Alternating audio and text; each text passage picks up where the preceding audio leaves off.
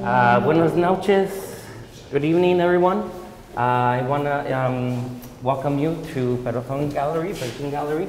Gabriel Rico is a Guadalajara-based artist. My name is Julio Cesar Morales. I'm a curator at the Arizona State University Art Museum. I wanted to let you know that we're going to be doing a little Q&A together, a couple of questions, and then we're going to start maybe moving towards a couple of pieces and talk about the creation of the pieces and the influences that led him to do the work. Gabriel and I worked earlier this year together on his first U.S. museum show at ASU Art Museum. Tonight marks his first gallery exhibition in the United States. So the first question I wanted to ask you, Gabriel, is the title of the exhibition.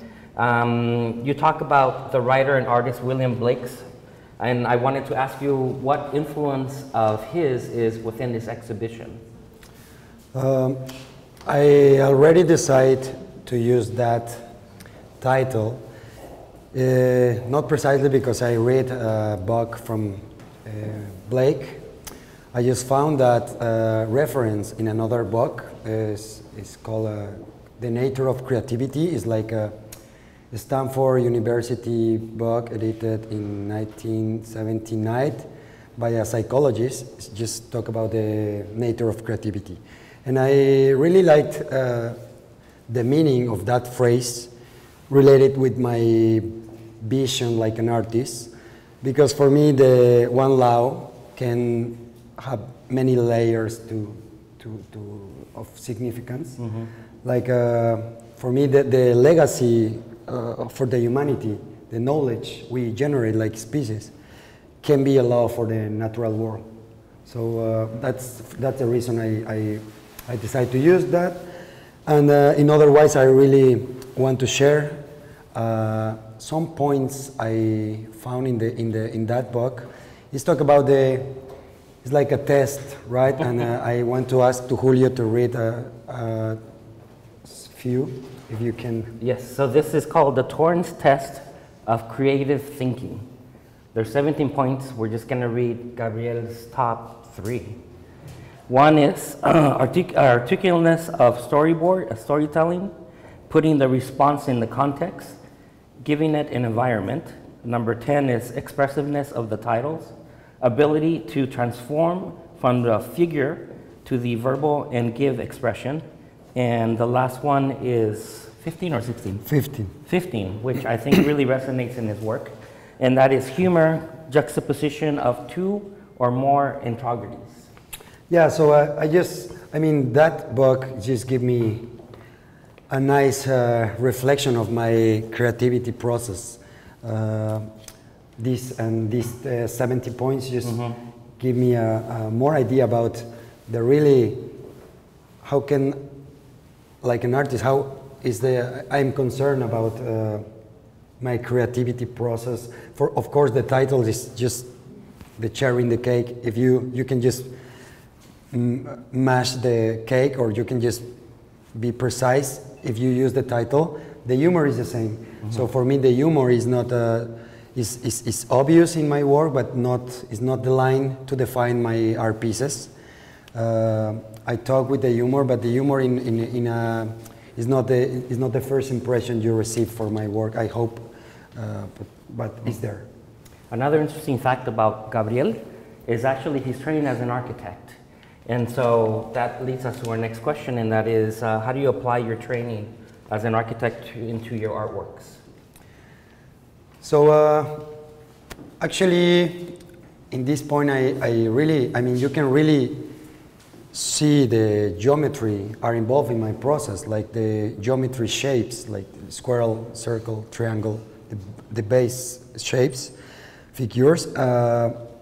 In some point that can be very obvious, but in otherwise you can just perceive some materials and the techniques. For me, the architecture is like the combination of many materials to create something the human can use. Like bricks, metal, concrete, plastic, all together can create buildings. And I think I use normally that the possibility of mix many materials to compose a single artwork in this case. But in other ways, you can see the concrete I use in my works, or some metals, or that's it. And then speaking of that, it's really great to do a studio visit with Gabriel.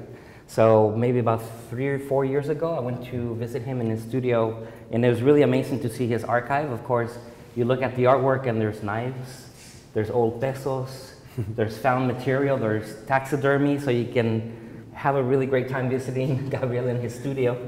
Which leads me to the next question, which I was really interested in regards to how he juxtaposes these objects with taxidermy. So this question is, what's your relationship to nature? Or from that matter, animals? Did you grow up in a rural setting? Or was there a personal experience that led you to considering them as part of your work?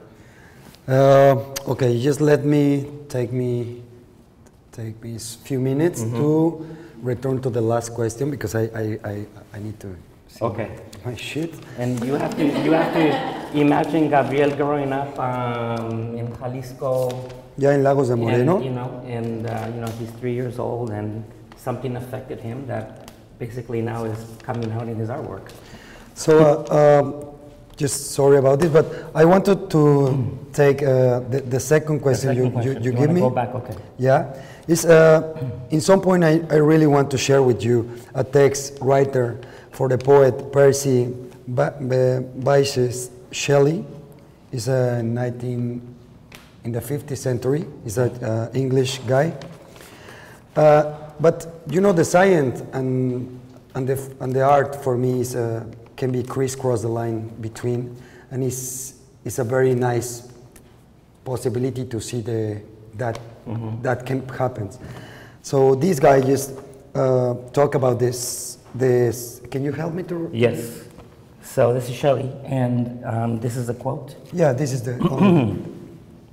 The sacred tasks of an artist are to absorb the new knowledge of the sciences and assimilate it to human needs, to color it with human passions, to transform it into the blood and bone of human nature.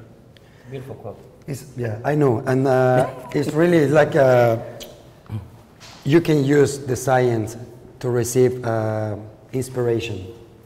The science is so practical, but if you switch a little bit, you can just be involved in the magical world, and you can use that practical meaning in an artistical way. And that's really the normal way I just produce my artwork. Okay. Sorry about that. So now we're going to jump back to the following question about animals, the nature, you growing up in a rural setting, or how was these personal experiences reflected in the artwork now?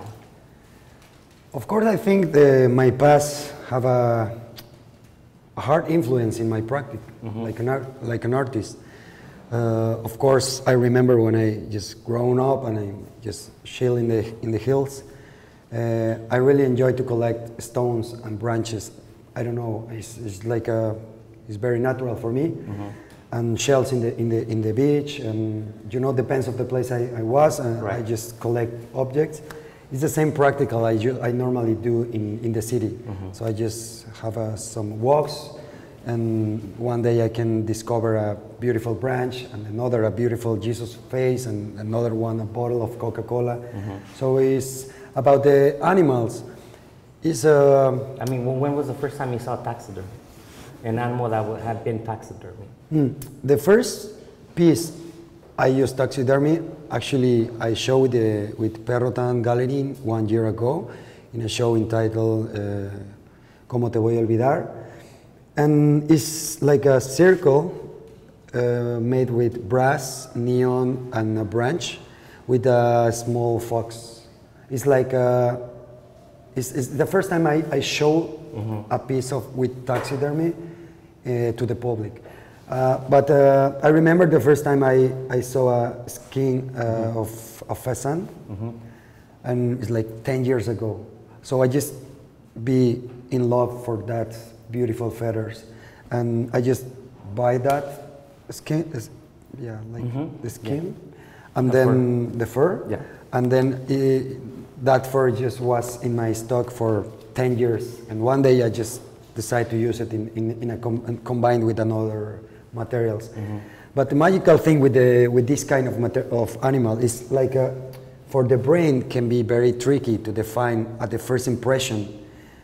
When you create like a composition, like more dynamic, it's hard to define in the first few seconds if the animal is still alive or not.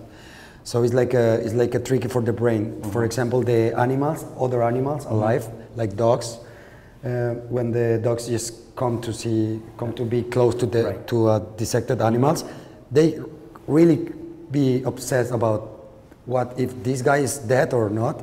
So for the for the children's can be the same. For the adult can be more easy, but that's my interest. You can create some magical moment. Use this kind of object. For us, this is maybe as close as we'll ever get to a bobcat, or you want to. Yeah. So there's something magical about the repositioning of that within your artwork. Last month, we actually spent some time in Los Angeles. One night we stayed up really late listening to a lot of music. And we're talking about the pop aspects of icons in his work, such as this equation that we'll talk about in a second. But that brings me to the question that we came up with, which is based on a pop band. Of course, you probably know him, but the title of the second album by the band The Smiths is called Meter's Murder. On the title track, Morrissey sings, "The flesh you fancifully fry is not succulent, tasty or kind. It's death for no reason, and death for no reason is murder." In your last exhibition at the Power Station in Dallas, you made this amazing, beautiful, giant piece of steak on the facade of the building that just hung like a necklace. And this is like a 4-story building. And was it ribeye or New York slice? I think it's a ribeye. Ribeye? Yeah. So the building was wearing this huge ribeye steak. And so I wanted to ask you in regards to your investigation about meat or your obsession with meat, that of course you can see it in various places here. Can you talk a little bit about that? Of course. I mean, talking about that piece precisely is like I can see reflect my education like an architect in that kind of situations. For me, the architecture is a communion between the human and the bricks and the materials. Without one, the other can lose sense. So if the human not can be added, the buildings, it's not sense to have these beautiful buildings we have. So in that point, I just decide to express that idea literally. Just stick a huge piece of steak to the building to reflect like the communion between the meat and the material.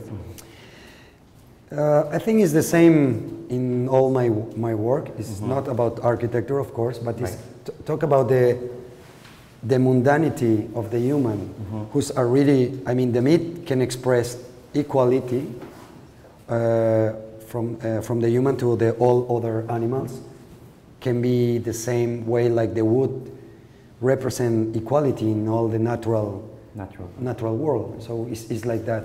Right. I like the aesthetic, pop aesthetic, like a cartoon aesthetic, because it's very easy to learn that object. You know, it's for a kid, it's very easy. You don't need to understand too much about art to see that is a piece of steak. Right. Yeah. And I think the last question before we walk around to look and talk a little bit more about the actual works itself goes back to his interest in the age of reason and historical technologies that has led you to infuse objects with humor, irony, or simply use objects the way they were not intended to be used. Can you help us understand your process from the theory to practice? Can you walk us through the process of one of your works here in the gallery? So perhaps maybe we can talk about this piece. Yeah, if you totally. want to talk about the influence of the age of reason and those types of technologies and ideas. Super. Yeah, I just don't want to define all the artwork here. So I just want to be just share with me these art pieces, and if you want to come after this interview, I'm super open.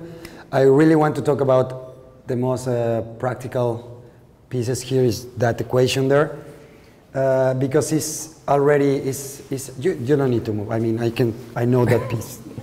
So I just want to describe the dynamic to create that piece. I just collect that elements in many different places. Like, for example, I tell you, like, I really like to visit second-hand markets or second-hand stores. And I really want to mix the kitsch culture with some materials more cold, like neon or brass. And I really want I really like to mix very natural materials, like the rocks I found in the Pacific Ocean in Mexico. I found the golf ball in the matrix, actually it's a matrix, in Arizona, in Phoenix. I created both brass signs. The first one is not equal, and this is like the veneer, this is like the result of. And the stake, of course, I create the stake, and the neon, of course. But the other materials I just found in many research. I like to be involved in my daily life. Right. So if we wanted to resolve this or think about it, so we start with the meat and the neon, or do you start with? No. What do you think? You need. I mean, these pieces don't have a mathematical meaning. Okay. You cannot receive a mathematical result clearly. It's just about it's more about to use the possibility of the composition for the equation to create a new piece of art. Okay. I decided to start with this series. Actually, this is the ninth piece for that series. The ninth equation.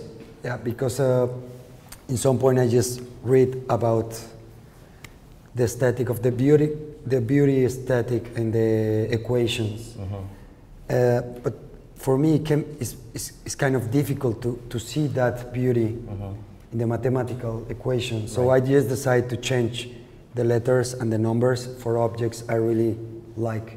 That's the beginning of this series.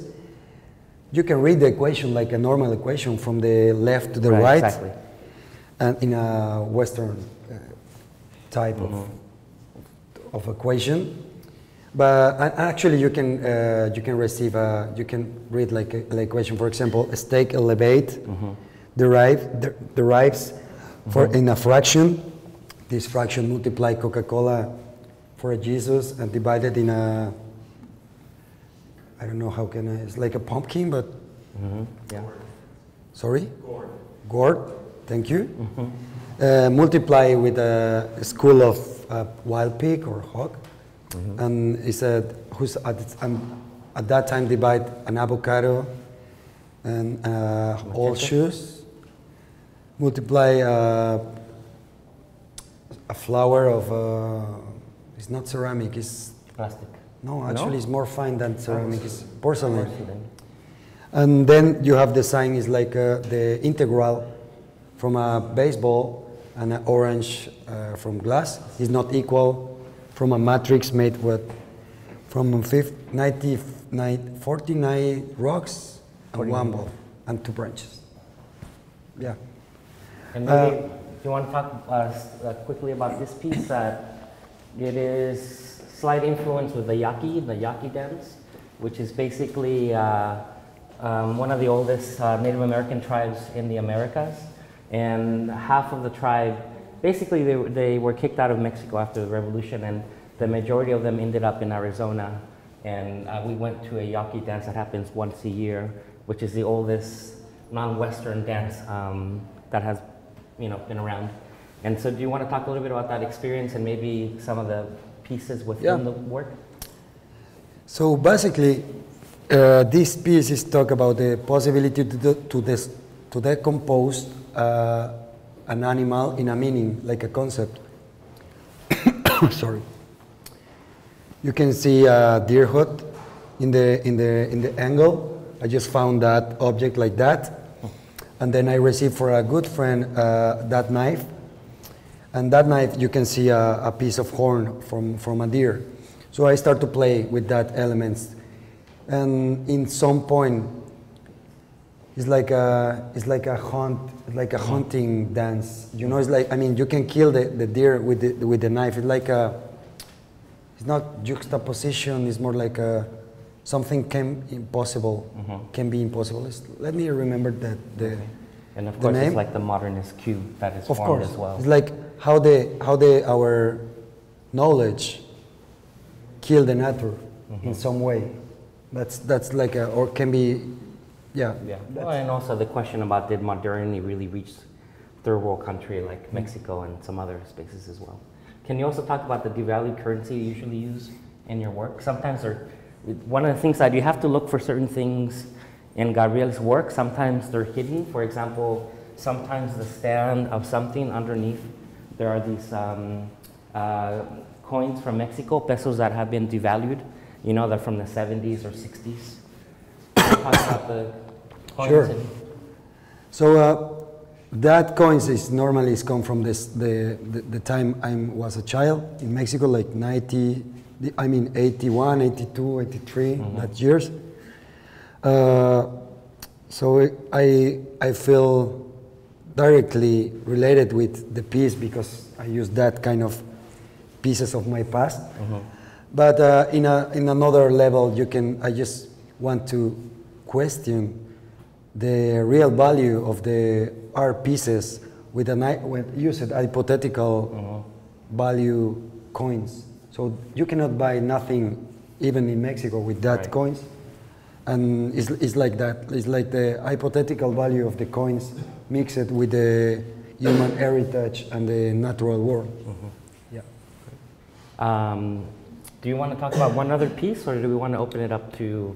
I think it's time to just join with me the show. And if you want to talk about more precise pieces, I'm here. And thank you for coming, and thank you, Peggy, for the show.